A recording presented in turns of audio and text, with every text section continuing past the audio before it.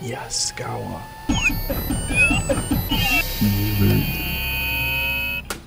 This video shows how to resolve 3 of the most common compile errors when using the structured text language in MotionWorks IEC.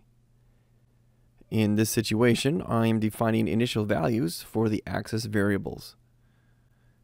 When you make the project, if there are any errors, go to the Errors tab and double-click the error to find the offending line. I'll demonstrate the most common mistakes. Number 1 is typing the word unit instead of uint for unsigned integer.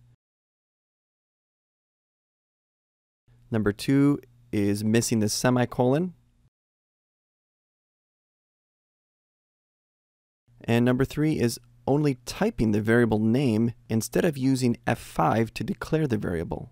I can highlight and declare this as a variable here after the fact.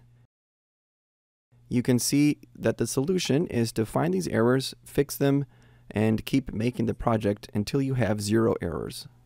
Thanks for watching this video, and remember yaskawa.com/IEC for application notes, videos, firmware updates, and more.